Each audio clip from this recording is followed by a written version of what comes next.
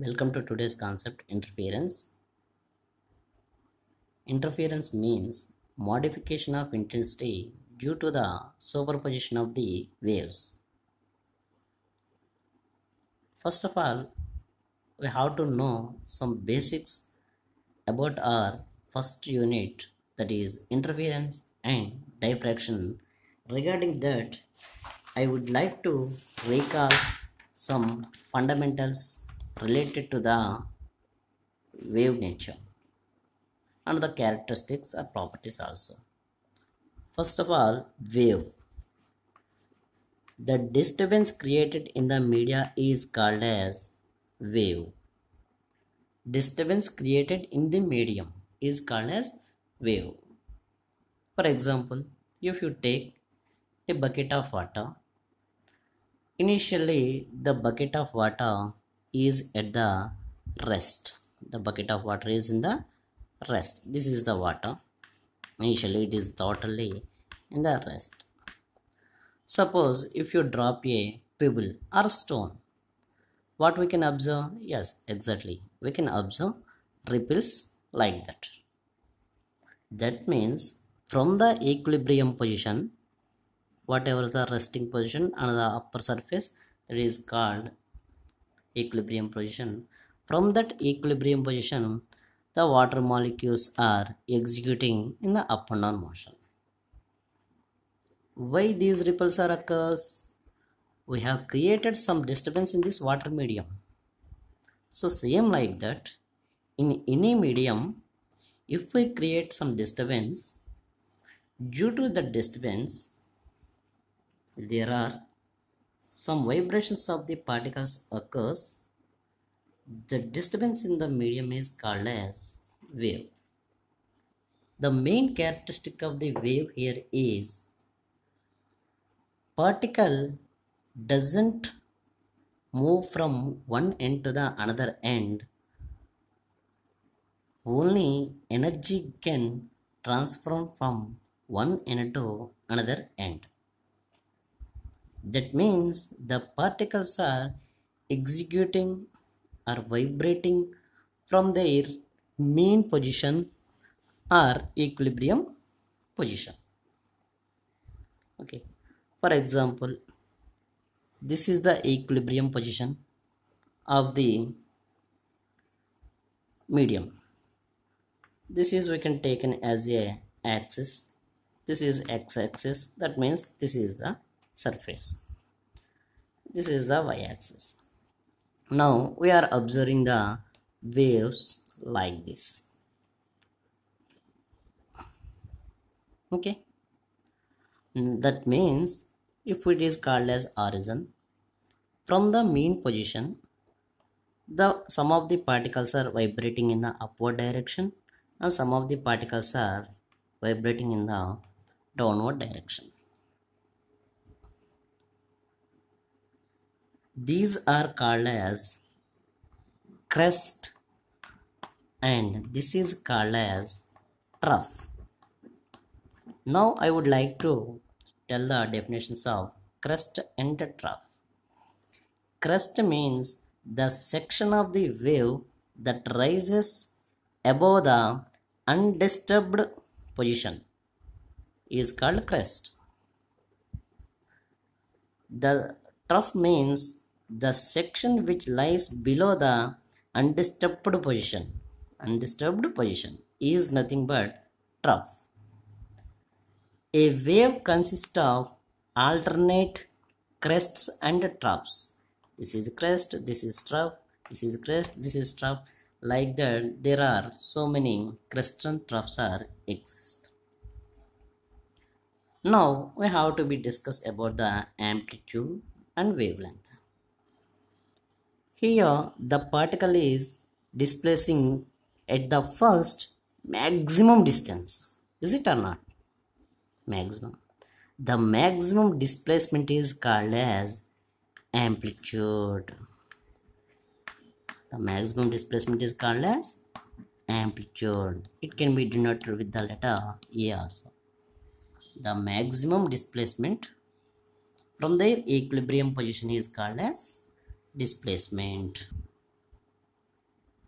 Once again, this is the equilibrium position. From the equilibrium positions, the vibrations are coming like that. That's where the ripples or waves are forming. The maximum displacement is called as amplitude. This is the amplitude. This is the amplitude. This is crest. This is a trough. This is crest. This is trough. This is the crest. This is also a crest. The distance between the successive two crests is called as wavelength. The distance between the two successive crests is called as wavelength. The wavelength we can be denoted with letter lambda.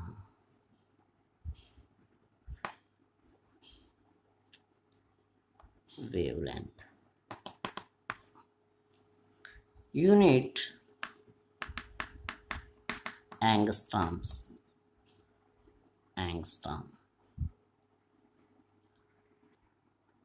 Wavelength we may taken as distance between the two successive crests or distance between the two successive troughs, and we may taken as the length from the one complete cycle. That means from here to here. These points is also called as nodes, and also these points is called as antinode. So from here to here, from here to here also it can be taken as a wavelength lambda. That means from here to here it is lambda, then here to here it is also lambda. That's why this position is equals to 2 lambda position. Do you understand what I am saying? One complete cycle is wavelength lambda, and this is also one complete crest and trough. Okay, so this is lambda plus lambda. That means r from the origin, this position is 2 lambda. And if we consider this one as a 0, if it is a lambda, this position is called as lambda by 2 position. This position is called as lambda by 2 position. Few more definitions we should know to understand the interference and also the principle of superposition. Those are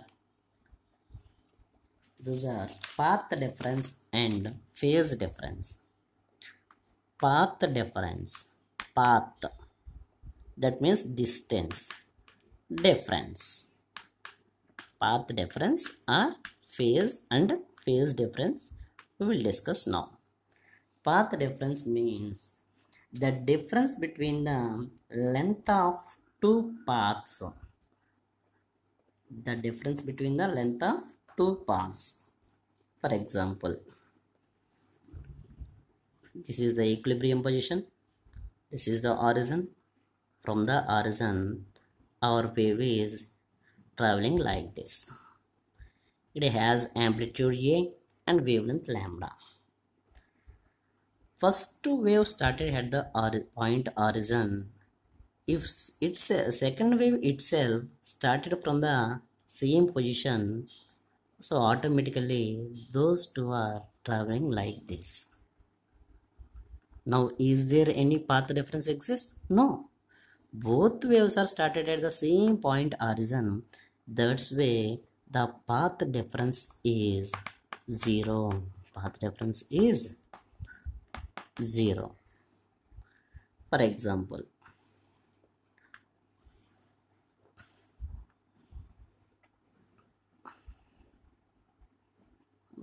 this is the 0th position, this is the lambda position, this is the 2 lambda position, so on. Now our first wave started at the position origin and second wave started at the position lambda and traveling like this. Now tell me, is both the waves are started at the same position? No. The first wave is extra traveled. How much extra traveled? Lambda distance extra traveled. Therefore, the path difference here is lambda.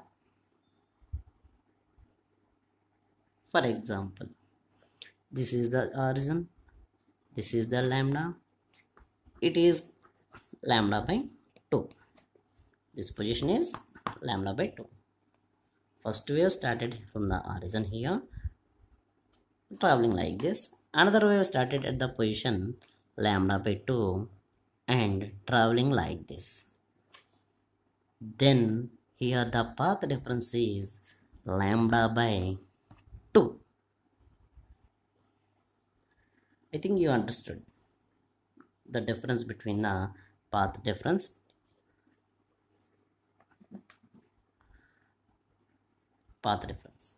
And we have to be discussed about the phase difference. Phase. Suppose if you see here, both the waves, the first wave is traveling like this, second wave is also traveling like this. First wave is in the upward direction or clockwise direction, the second wave is also in the same direction. Both are overlapping. That means both the crests are overlapping and both the troughs are overlapping. Okay, then there is no phase difference between those two waves. Why? Because those two are in same plane.